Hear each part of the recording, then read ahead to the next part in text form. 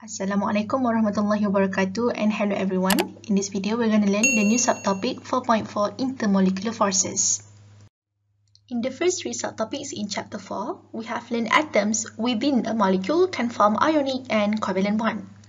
But molecules also participate in interactions with other molecules. To see interactions between molecules, we need to learn about intermolecular forces. So these are the attractive forces between molecules in general, and it only exists when the molecules are sufficiently close to each other. Means we need to make sure that they are close enough, then only this forces is present. So there are three different types of intermolecular forces that you need to know. From these three types, we could divide them into two. First, known as weak van der Waals forces. So these weak van der Waals forces consist of dipole-dipole forces, which are forces present between polar molecules, and the other one is dispersion forces, also known as London forces, a type of force that present between non-polar molecules. So these two are weak forces as compared to the other one. The other type of force is called hydrogen bond. So these hydrogen bond are forces present between selective polar molecules. So we're going to look at what kind of selective polar molecules are we going to use for this hydrogen bond, which indicates the strongest intermolecular forces out of these three. Attractive forces between polar molecules here will take place between positive pole of one molecule with negative pole of another molecule. As with hydrogen chloride, molecule with partially positive hydrogen and partially negative chlorine will move in such a way so as to always be making electrostatic interactions between negative end of one dipole and positive end of another dipole. So dipole-dipole forces present when dipoles interact with each other. When comparing strength of dipole-dipole forces, we usually look for polar molecule with similar molecular size. So if any of the molecule is found to be more polar, indicates dipole-dipole forces is stronger than the one who is less polar. Therefore, more energy needed to overcome the forces between the molecules. Dispersion forces, or another name London forces, is attractive forces present between non-polar molecule. So why the name is dispersion forces? This is due to the motions of electrons that takes place in a molecule or atom. To understand this better, let's look at the illustrations below. So initially, we have non-polar molecules of A and B located next to each other. Make sure they are close enough. Then, the electrons inside the molecule are distributed uniformly around the nucleus. Let's say chlorine got 7 electrons each, means the 14 electrons will disperse throughout the molecule. Due to electron nature that is so small and free to move around, there may be more electrons on one side of the nucleus than the other one at any instance. So this phenomenon is only temporary, but it will create a new dipole called instantaneous dipole. So this instantaneous dipole on atom A is caused by uneven distributions of electrons in here. You could see you have more electrons on the left than the one on the right. The instantaneous dipole on atom A will induce the neighboring atom when they are very close, causing electrons on molecule B to also disperse in uneven manners, forming a species called induced dipole. Lastly, attractions formed between the instantaneous dipole and induced dipole is called dispersion forces or London forces. Strength of London forces is influenced by two different factors. First is polarizability. So this polarizability referring to the proportions of electric dipole moment to be acquired when subjected to an electric field. So we usually just look at the molecular size to know how are they going to polarize. So bigger molecule with greater number of electrons will have higher polarizability, resulting stronger London forces. Second factor is molecular shapes.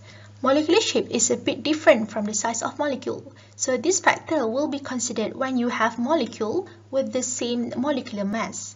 In other words, same size. So from the shape, whether they are straight chain or has branch will lead to the size of surface area. So bigger surface area contributed by straight chain molecule will increase the contact with the neighboring molecules. Hence, London forces become stronger. To conclude, when determining the strength of van der Waals forces, you should start from molecular polarity. Knowing they are polar or non-polar, then only look at their sizes if they have different molecular mass. If they have exactly the same size, then proceed to the shape. Look if there's branch of atoms present or not. We're going to look at how strength of London forces will affect the boiling points of molecules by using the two factors we just learned. So for the first one, in terms of polarizability, as in the size of molecule. Given non-polar molecules of methane, ethane, propane and butane, they are all straight-chained and has symmetrical shape, consists of only carbons and hydrogens. So we could see from the data given, methane with only one carbon has negative 161.5 degrees Celsius as the boiling point, which is the lowest, as compared to butane with negative 0.5 degrees Celsius, which is the highest boiling point among all four molecules. So we could say that this butane has the biggest molecular mass, comes from the 4 carbon in here. It tells us that the size is big, means bigger size got higher polarizability, resulting stronger London forces, which will require more energy to overcome the forces between the molecules.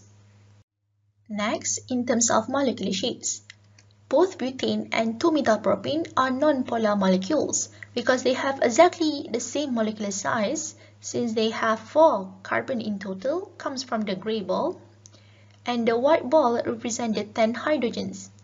So butane with straight chain has a higher boiling point than 2-methylpropane that got branch on the carbon number 2, which is methyl, on its parent chain of propane, consists of 3 carbons. So the presence of branch on 2-methylpropane will result in smaller surface area than in the butane. So we could say butane got larger surface area, so increasing the surface area means more London forces can be formed. Hence, the strength of London forces increases, resulting higher boiling point, as you can see from the butane in here, negative 0.5 degrees Celsius. So this increase in boiling point will require more energy to break the forces between them. We know between these two types of van der Waals forces, dipole-dipole forces present in polar molecule has greater strength than the London forces in non-polar molecules. But there's a situations where the London forces could also overshadow the dipole-dipole forces. So these exceptions applied when the size of non-polar molecules is much bigger than the polar molecules, about 10 times bigger. As you can see from the example, CCl4 is a non-polar molecule, got 154 gram per mole, in contrast to CHF3, which is a polar molecule due to dipoles cannot cancel out each other, got only 70 gram per mole. So the London forces will then be stronger than the dipole-dipole forces due to the size of molecules in here. Moving on to the third type of intermolecular forces, which is the strongest one, called hydrogen bond. So this hydrogen bond is a type of force present between selective polar molecules. When we say selective here, even though the interactions in hydrogen bond is similar to dipole-dipole, but they need to obey these two essential requirements to be qualified for such title of strong hydrogen bonds. As for the first requirement, the dipole should be generated by nitrogen hydrogen, oxygen hydrogen, or fluorine hydrogens. In other words, on the first molecules, hydrogen should attach to one of these highly electronegative atoms, nitrogen, oxygen, or fluorine. As for the neighboring molecules involved, lone pair must be present on either nitrogen, oxygen, or fluorine. The neighboring molecules can be either the same molecules or different molecules. So we're going to look at the example after this. But for a very quick summary to apply these requirements, when the first molecule, let's say we have water, hydrogen attached to oxygen, and the second molecule, ammonia, they got lone pair on the nitrogens. Means they are going to form interactions in between these hydrogen and lone pair called hydrogen bond. So these interactions is especially strong due to the electronegative atom of oxygen in here and nitrogen in here. You need to know how hydrogen bonds are formed between the same molecules and different molecules to help you explain the physical properties we're going to learn throughout the chemistry course for both semester 1 and semester 2. When discussing about boiling points, we're going to look at the forces present between the same molecules. So we're going to look at this example involving ammonia molecules. In the first molecules, let's say on the far left in here, we're going to check if there is hydrogen attached to the nitrogen. Yep, we have one. And then look at the neighboring molecule in here, whether they got lone pair on nitrogens or not. Yes, we have one in here. Make sure they are close enough to each other so then we can get a hydrogen bond in here. Even though we have formed one hydrogen bond, ammonia still got hydrogen attached to nitrogens available, means they can form more hydrogen bonds. So by having another molecule of ammonia, then we have lone pair on it. So we're going to form another hydrogen bonds with the other molecule, forming hydrogen bond for both. Having more hydrogen bond will lead to higher boiling point. While forces formed between different molecules is used to explain solubility of a molecule in polar solvent, which in this example, we're going to use methanol solubility in water molecule. So methanol has hydrogen attached to oxygen, so they obey the first requirement. Then the neighboring molecule, which is water, has a lone pair on it. So hydrogen bond is formed, means methanol is soluble in water. In conclusions, when determining the strength of hydrogen bond, you should first look at the highest priority, which is the electronegativity of atoms that hydrogen should bonded to in the first molecule. It can be either nitrogen, oxygen, or fluorine. Once you have known the electronegativity of atoms, then only number of hydrogen bond formed can be determined. We're going to look at effect on hydrogen bonding on 3 physical properties in total. The first one is boiling points. When we say boiling point, you need to understand the rise in temperature is resulted from the forces present between the same molecules. So the boiling point we're going to look at involve hydrides from group 15 to 17, which involve nitrogen, oxygen, and fluorine. From the boiling point trend, we could say the ammonia has lower boiling point than hydrogen fluoride than water molecules.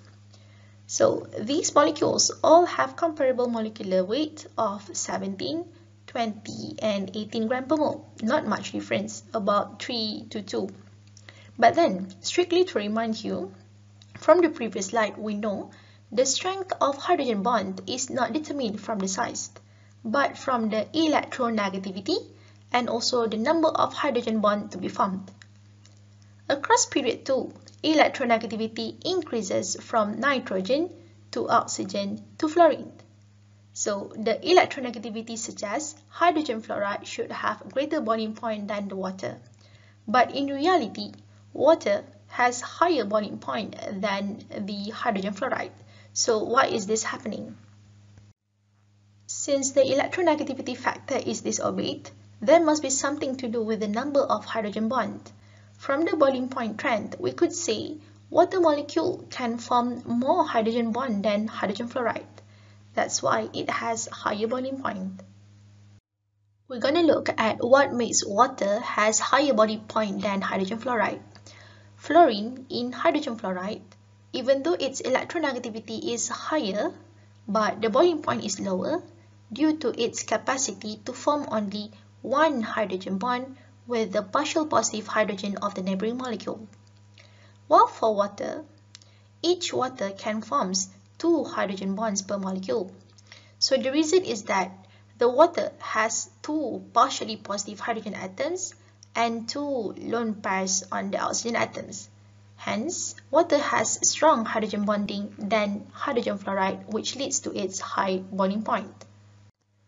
As for nitrogens in ammonia molecules, we know the hydrogen bonding is much weaker than hydrogen fluoride due to the nitrogen, which is less electronegative. That's why the ammonia has lower boiling point.